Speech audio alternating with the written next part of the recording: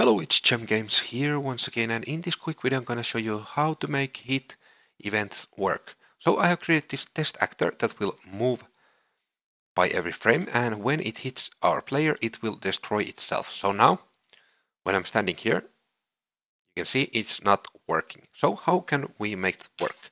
The easiest way is going to the actor and going to the mesh, in this case to the cube, and scrolling down until the collision. And here we have this simulation generates hit events.